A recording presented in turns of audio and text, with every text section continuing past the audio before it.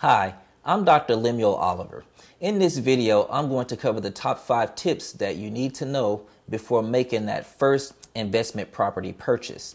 If these are the types of tips and strategies that you're interested in learning more about, please subscribe to the channel. Don't forget to like this video and click the notification bell to be notified when we release new videos.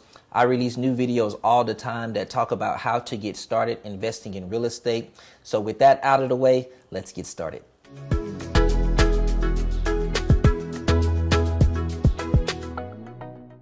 So let's face it, it can be a little bit intimidating trying to make that first investment property purchase. But with the right strategy and with the right set of knowledge, you can avoid many of the pitfalls that novice investors fall into when making that first investment property purchase. So tip number 1 is to simply start small. It's a shortfall back to the bottom if you start small and the investment doesn't work out exactly as you planned it. The last thing you want to do is get in over your head on your very first deal. That can end up leaving a sour taste in your mouth and not really wanting to continue in your career. But one of the principal components of success in real estate is persistence. And having some success, even if it's just a little bit, a little seedling of success in the beginning, can go a long way in helping to keep you motivated in your real estate investing career. Scope and capital should fit hand in glove. So you don't want to try to take on something that is way beyond your budget on your very first deal. Just go ahead, find a property that fits your strategy and is within your budget, and just start there. Remember, in real estate investing, you're playing the long game. Most investors are not going to simply do one deal or 2 deals and reach their real estate investing goals. But by starting small, you will find that the growing power of your investment as it presses for expression will allow you to be in a position to do larger deals as you continue to grow. Tip number 2 is to invest local.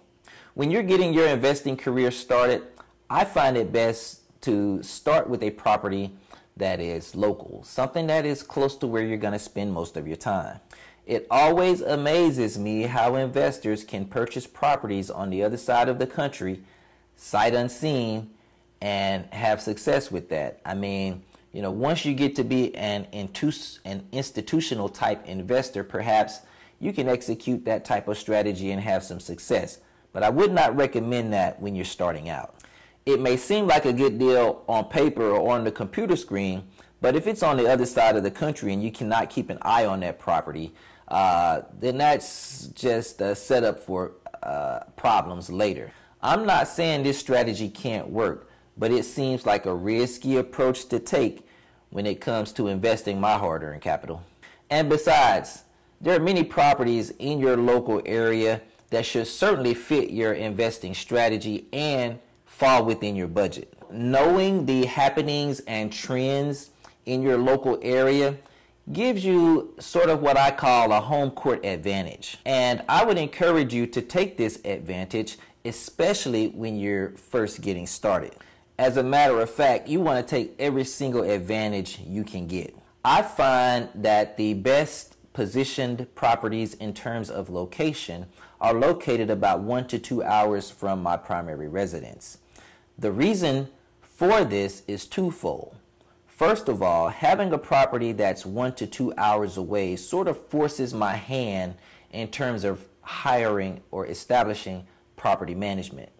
Having a property that far away makes it a lot less likely for me to just simply drop what I'm doing and run to the property every time there's an issue. Secondly, and somewhat related, the property is still close enough where if something does arise that requires my presence, I'm usually able to rearrange my schedule and still make it there by the end of the day, should the need arise. Now, with all of that being said, you do want to be somewhat mindful of the type of area that you are in.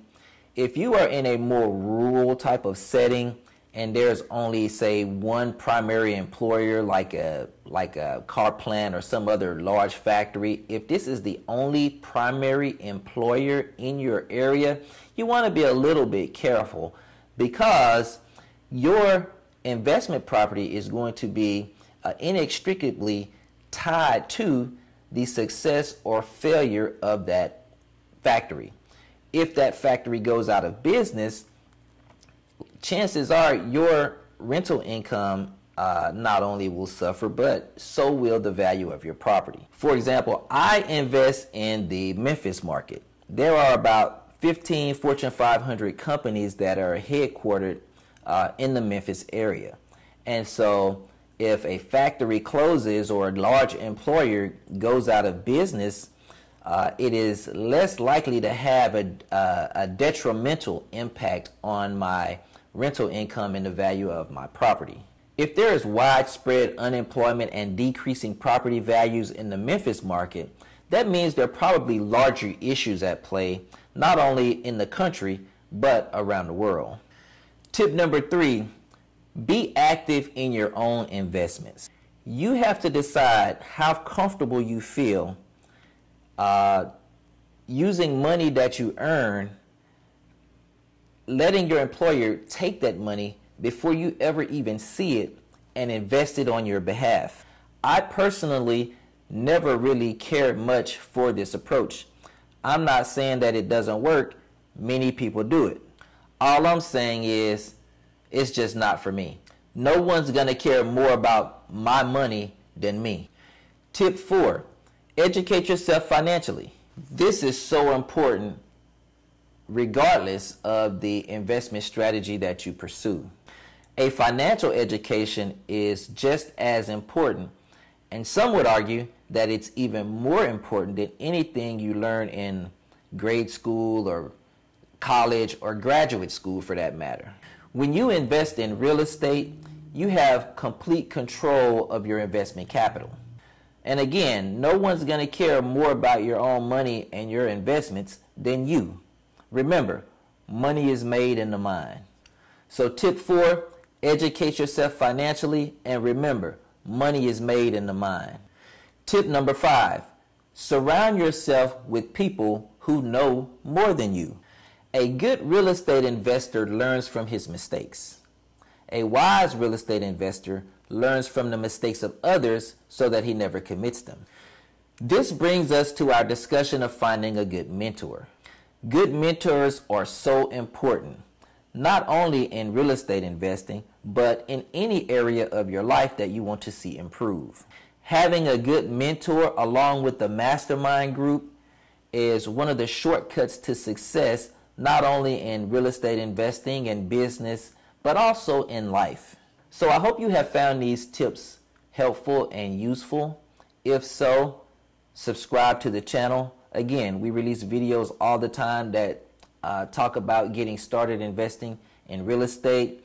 And until next time, happy and prosperous investing.